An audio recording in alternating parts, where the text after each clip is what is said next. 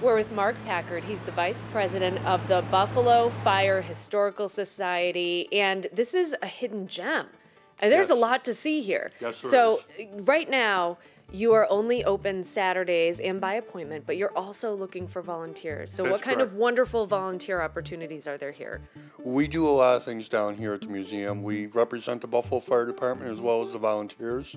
We also do fire prevention and the history of the fire department. We also do restoring of fire trucks and all kinds of exhibits down here that you can see. So we do need a lot of volunteers. There's a lot of work to be done down here. And we have fun. I mean, we're all get together and have a good time here on Saturdays. So anybody who wants to come down, they're more than welcome to. We always need people for the office as well as the displays and doing outside projects. We're also involved with the Firemen's Building at the Erie County Fairground. We work with that. We also work and support Edward M. Cotter, the fireboat. And we also work and support the Buffalo Bell Fire Club. And you have displays going back to the 1800s here. That's correct. That's correct. We have what you call from horse-drawn all the way up to the horse-drawn in 1880 when the Buffalo Fire Department became a paid service, all the way up to your modern equipment. So we have it all out here. We have the uniforms and all types of tools that they used to have. If somebody's looking through their stuff at home and they find something and they think, hey, that's perfect for that museum, what should they do? They could always call us or stop down on Saturday and drop it down. You know, we take all kinds of donations.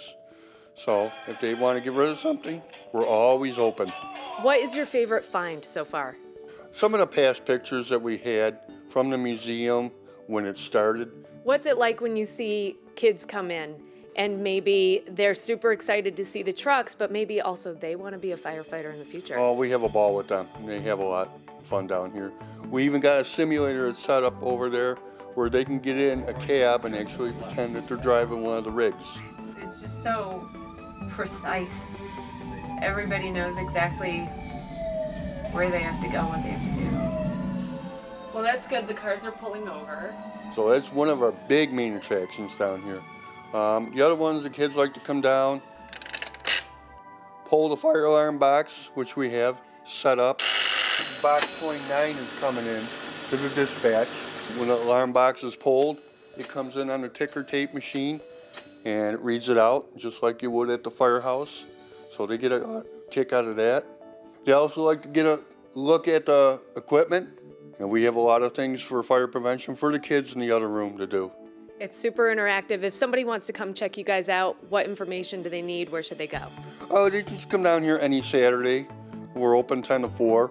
We're also in the phone book and on the website. If you want to check it out, we'll have all of that information on our website, WGRZ.com. With your most Buffalo story of the day, I'm Kelly Dudzik. I'll see you tomorrow on Midday.